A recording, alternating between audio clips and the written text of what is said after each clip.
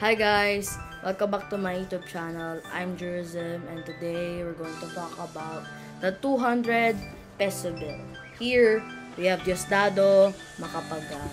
Here, we have the Malolos Congress opening. And right here, we have the Declaration of the Philippine Independence. Here, you know this? This is the Tarsier.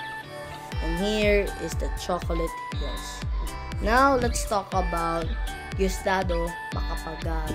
He was born September 28, 1910 and was the 9th President of the Philippines, serving from 1961 to 1965, and the 6th Vice President, serving from 1957 to 1961. He studied law and went to UP and UST to become a lawyer.